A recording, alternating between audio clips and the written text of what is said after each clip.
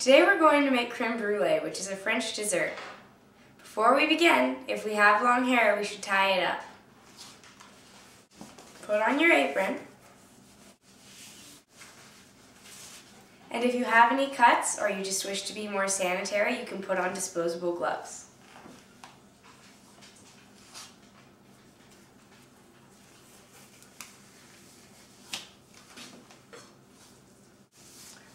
For this recipe, you will need the following ingredients: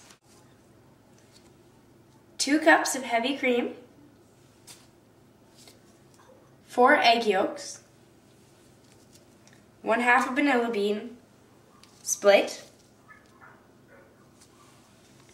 and about 5 tablespoons of sugar. You will also need a pinch of salt. Some supplies you will need will be a whisk, preferably coated, 4 small ramekins or dishes that can hold at least 1/2 cup, a tiny torch, like a creme brulee torch, a mesh sieve, and a small pot. To begin, preheat your oven to 275 degrees Fahrenheit.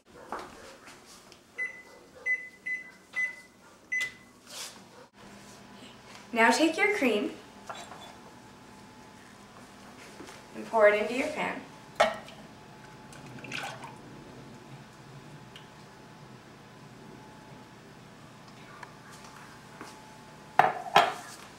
Then you can add 2 tablespoons of sugar to this mix.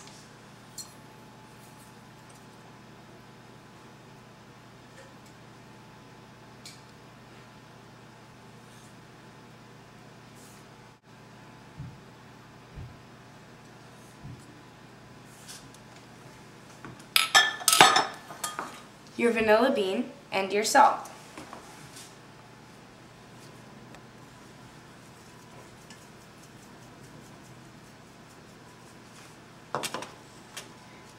Turn your heat on to medium-high. If you want to be extra careful, just use medium.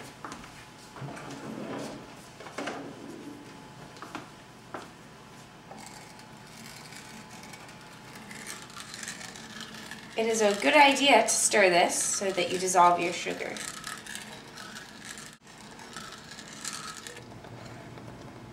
Once your mixture starts to heat up, you should see lots of little black flecks. Don't worry, your pan isn't falling apart, that's just the vanilla bean. Once you've brought this just to a boil, you can remove it from your heat. And make sure you let it cool fully. You can also remove the shell of the vanilla bean. You might have to sift through for a little while to find it, because you've gotten all the flavorful parts out, which is all the little black dots in there. Once you've allowed this to cool thoroughly, you can begin with your next step. Add 1 tablespoon of sugar to your 4 egg yolks and whisk thoroughly with a whisk or a fork. Do this until your sugar is thoroughly dissolved.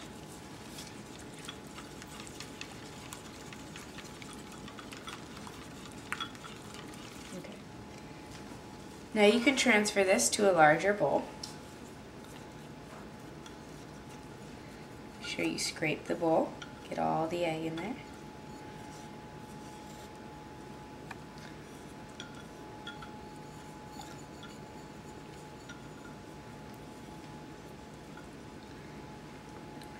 And you can begin to add your cool cream. Do this while whisking, so a little at a time.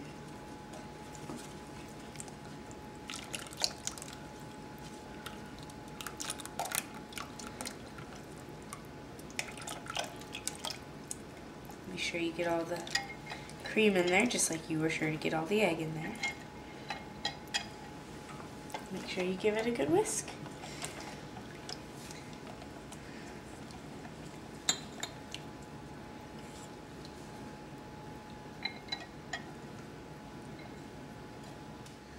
Our next step is going to be running the mixture through the sieve, into something with a spout preferably.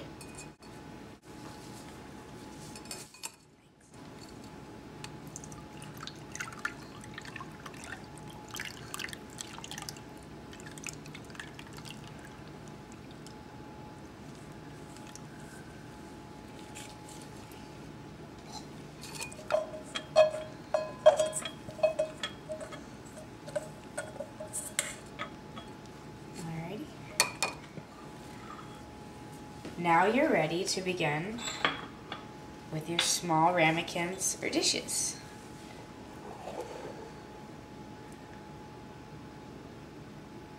Be sure to pour slowly so you don't spill.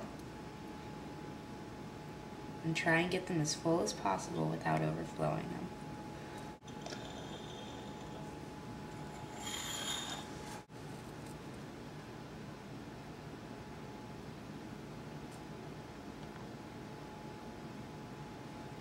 If you have any extra, you can add it to the other ones.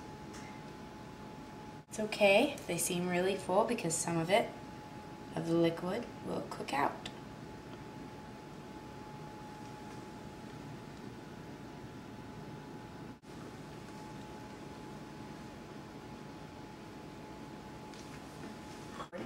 You can also get a second ramekin like the one you used for your sugar and fill that.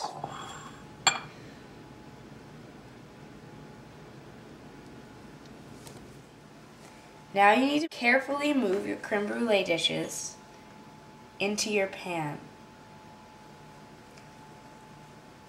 They will be very full, so careful not to spill them.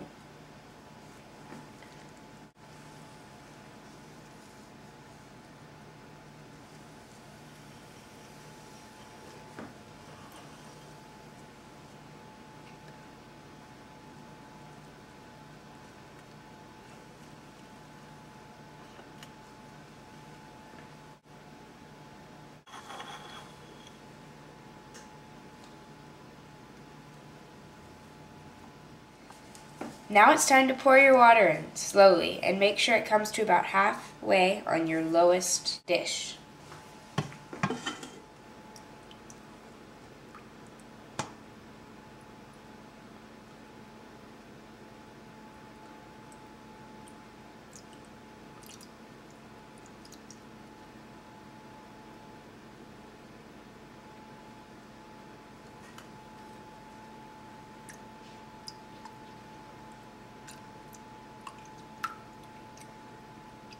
Now it's time to move this pan to the oven and bake it for about 30 minutes.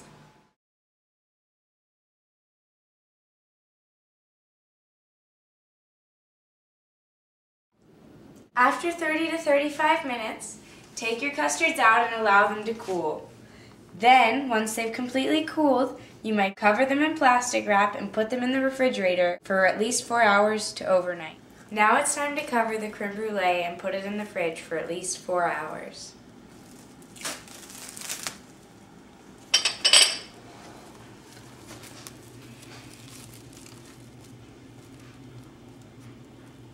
Try not to get any air pockets,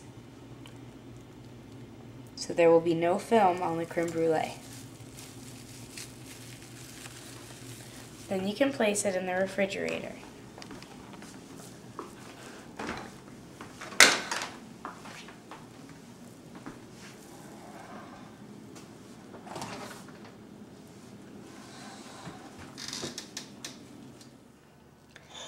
Once you've allowed your custard to cool, you can sprinkle each dish with about 1½ teaspoons of sugar each.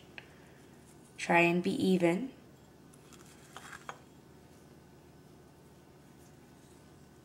To help you, you can tap it.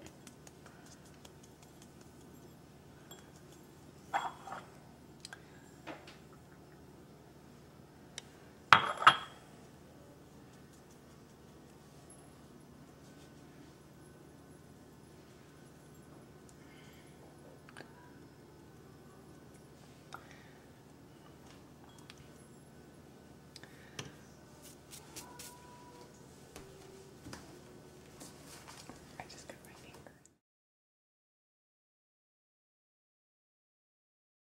Try and do this at an angle. You don't want to burn the sugar. Simply brown it.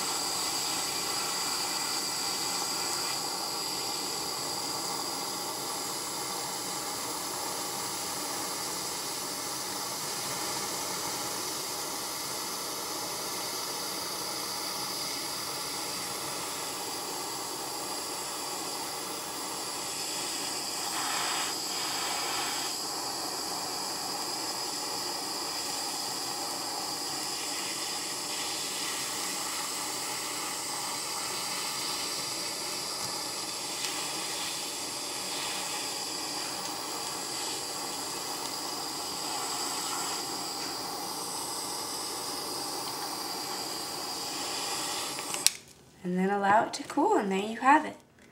Creme brulee goes great with fresh berries, whipped cream, or lavender.